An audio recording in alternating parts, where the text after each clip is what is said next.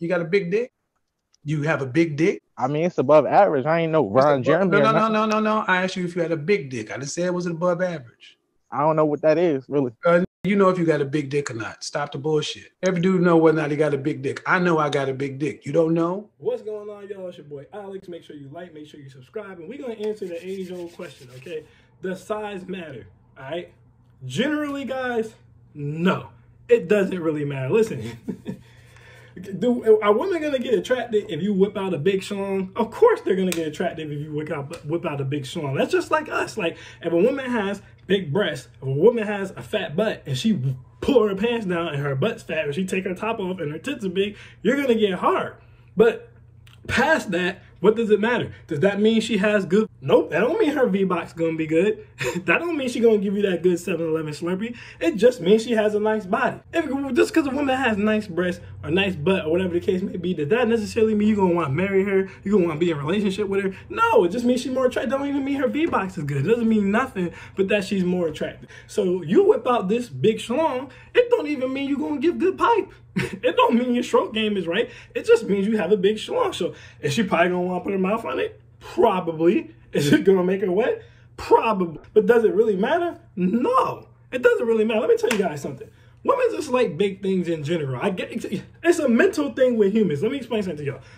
Women go to the phone stores, right? They got small ass hands, they like 4'11", but if y'all ever pay attention to women, they always have the biggest phones. They always got the Pro Max or the Samsung Plus. They always got these big 6-inch phones and these little ass hands, right?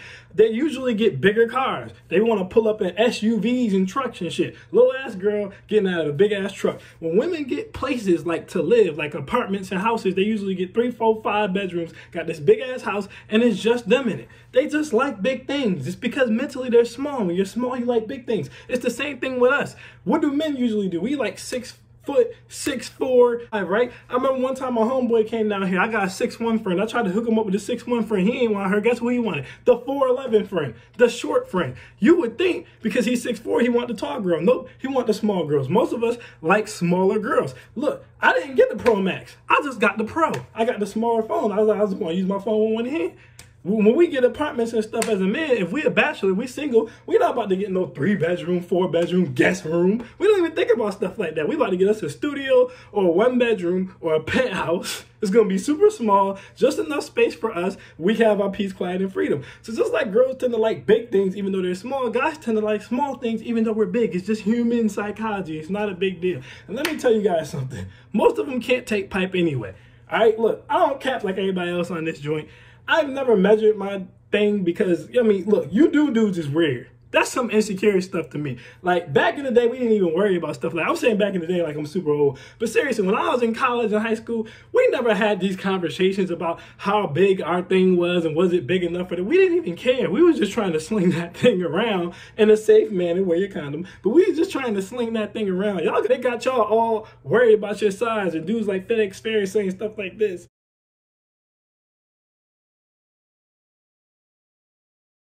And to be honest with you, both of those statements kind of got me wondering if they in the Fruit Loop true, because why they even asking y'all stuff like that? But that's neither here nor there.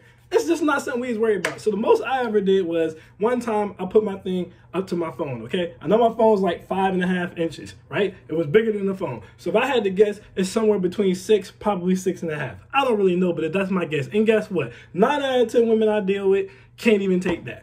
They be giving me the Heisman, Stephon, you slow down, and all that other extra stuff. They just be talking, man. I keep telling y'all women is cat. They just be talking. And here's the next thing. It doesn't even matter that I even did that because most of the time when they talk about big schlongs, they're not even talking about length. They're talking about girth, which I've never measured in general, but I damn sure haven't measured girth. Like I said, one time I just got bored and put it next to a cell phone. That's the most I ever did. So I don't even know what the girth is. Maybe that's why they're reacting that way. But either way, it doesn't matter because at the end of the day, you still got to know what you're doing with it. I remember I said this before. One of my homegirls, her baby dad, super big D, best sex she ever had. She cheated on him 3 times. So what does it really matter? Like, what does it really matter? And then I had another homegirl, she's like, I don't even like dealing with dudes with big ones because they always try to go to him and then it ends up being painful and then it gets annoying. So it's just like, who cares?